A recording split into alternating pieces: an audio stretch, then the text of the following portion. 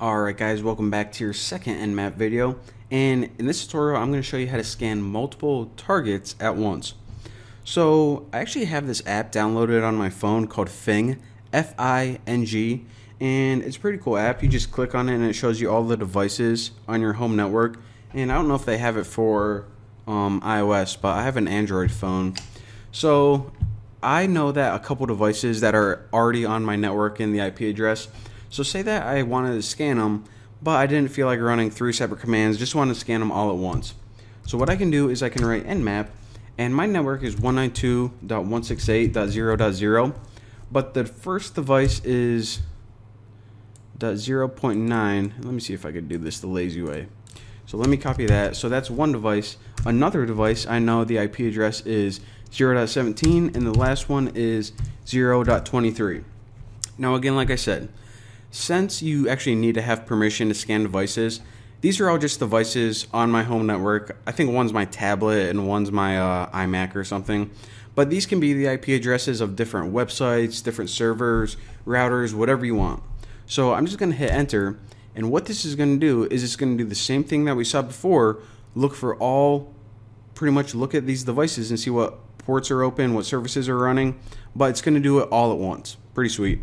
And alrighty mates, there you go. So after just a few minutes, you see some basic information about these devices.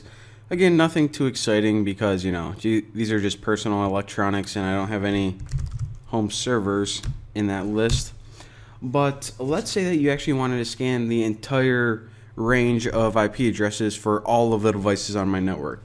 Well, you have a couple different options. So if you just do Nmap 192.168.0.1, then I know that all of the devices on my network, I only have like 5 of them, so they're going to fall in a range to like 1 to 30.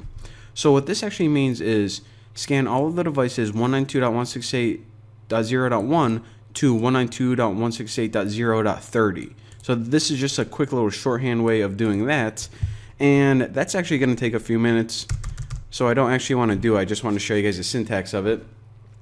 Now, if you actually want to scan an entire subnet, and by that I mean all devices from 0 to 255, then you can either just write 0 to 55, or you can just write an asterisk. So above the 8 on your keyboard, that star. Now again, this is going to take like 10 minutes if I do that, so I'm not going to waste your time. However, that is how you do that, and let me move over to my desktop because I want to show you guys something else.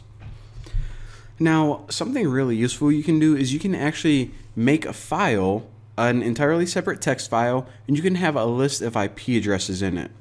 Now, once you have a list of IP addresses, you can use that list to scan instead of typing them out all in manually. So let me just make a file called like targets.txt, and leafpad, let's go ahead and add 3. So leafpad targets.txt. Alright, let me minimize this so you guys can see, and let me just add 2 real quick. So I'm just going to add my server, which is 54.186.250.79, and what was one of the ones we scanned already, like 192.168.0.17. So this is my web server for the newboston.com, and this is just one of the devices. I don't know, it's like a tablet or something inside my house, but this can be a list of anything you want. So I'm just going to save that, close out, clear, and just to make sure. Alright, so I displayed it, and look at this. So we have a file, and the only thing it has is 2 IP addresses in here, and it can have as many as you want. So once you have a file and you want to scan it, you write Nmap minus lowercase I, capital L, and this little flag, it means input list, or it technically means input list, but I always read it as import from list, since, I don't know, makes more sense to me. Targets.txt. So we're going to scan from a file, and this flag just means import all of those IP addresses, and hit enter. So now it basically does the same thing as before. So there you go. So that, ladies and gentlemen, is how you use a separate text file of IP addresses, and also how you can scan multiple targets at once. I will see you guys next time.